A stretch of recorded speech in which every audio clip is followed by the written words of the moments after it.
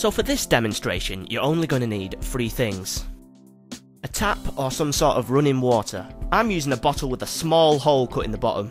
This allows the water to drizzle at a slow and steady speed. The next thing you're going to need is some sort of material that will allow you to generate a static charge. A towel should do the trick. Now we're going to use a PVC pipe. If you don't have a pipe, a plastic pen works just as well.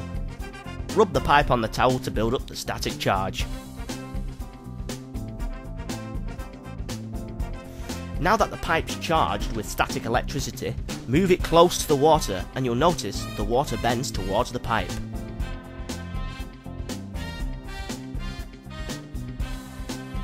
Nice. What's happening here is the water molecules are actually twisting around depending whether the pipe's positively or negatively charged.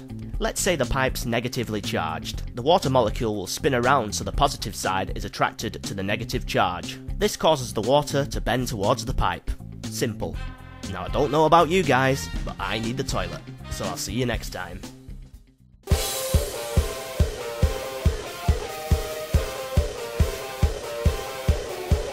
Question. If you were a dedicated supervillain, how would you intend on taking over the world? Leave your answers in the comment section below. See you later.